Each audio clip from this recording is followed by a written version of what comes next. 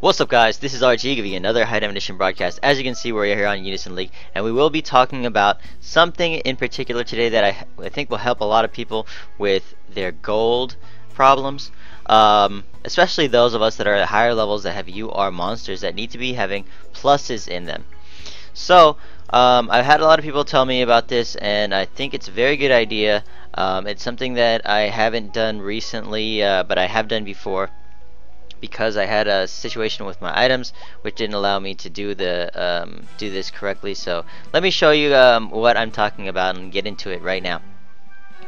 So basically, we're going to be into the augment screen.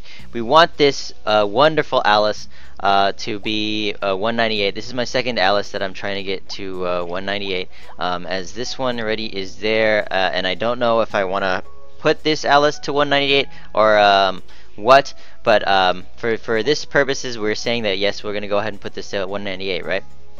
So let's go ahead and do that. The conventional way of doing this is basically putting just a bunch of plus ones into your item. So 1, 2, 3, 4, 5, right? And actually, it's going to be costing 7,250, meaning that each of these is going to be costing around I think about 14,500, but I'm not sure. Yeah, so 14,500 times 5 is 72,500, and then basically it's gonna eat through your gold at a really quick rate if you have a bunch of +1 items that you need to plus in. The alternative is actually to put in all the +1 items into, like, say, one item, such as this 28 weapon right here. Okay, so let's go ahead and put that in there. And as you can see, it's only 28,000 instead of that incredibly high number that you guys saw before, the 72,500. So one thing you can actually do is do a bunch of these +1 quests and then put it into this item, and then go ahead and do some more +1 questing and then put it back into the item like that if you don't have a lot of space here. But that's one way I would say you could do it, rather than putting it all into the UR item, which is going to cost you millions and millions of gold in the long run.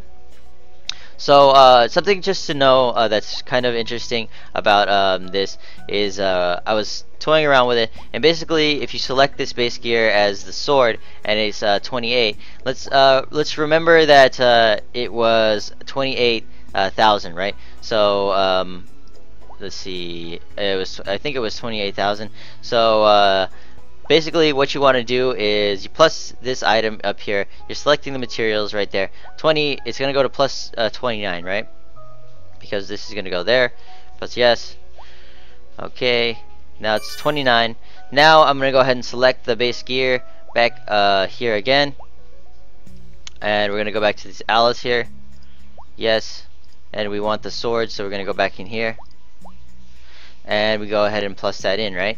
So it's going to 28,500. So meaning every time you plus that one item into here, into the sword, it's going to up the gold by 500 gold.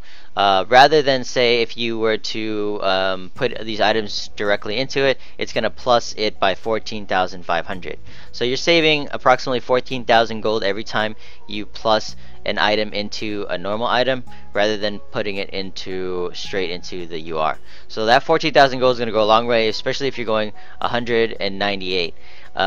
So let's say 14,500 times 198, and that would be, let's see, 2,871,000 gold.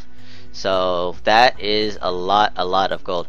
And then it's actually the base number for the normals, I think, is 600.